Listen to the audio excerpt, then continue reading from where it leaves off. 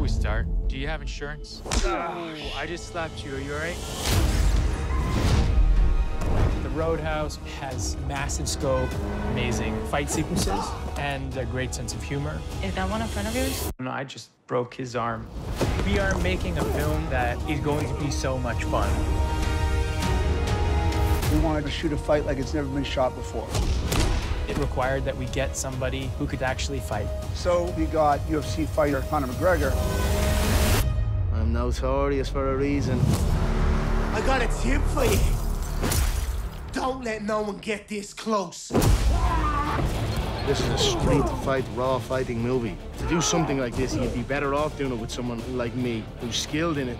I am grateful to be working with him and also equally terrified. I don't want to see clean technique here. I want to see chaos. I want to see people barbaric.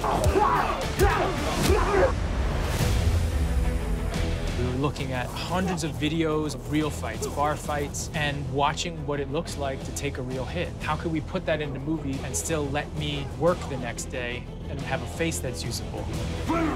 And so we came up with a whole new technique, which is an A-B-C-D pass, which is like 4 shots blended together.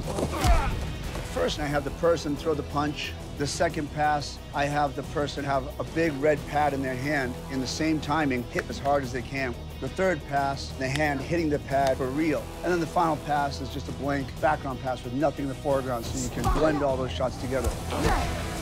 The style of the fighting was so unique and so different. It was glorious. These fights are unlike anything you've ever seen. Tell me about this bouncer. Yeah, it's all nice and shit. He beats the living shit out of you, so really interesting guy.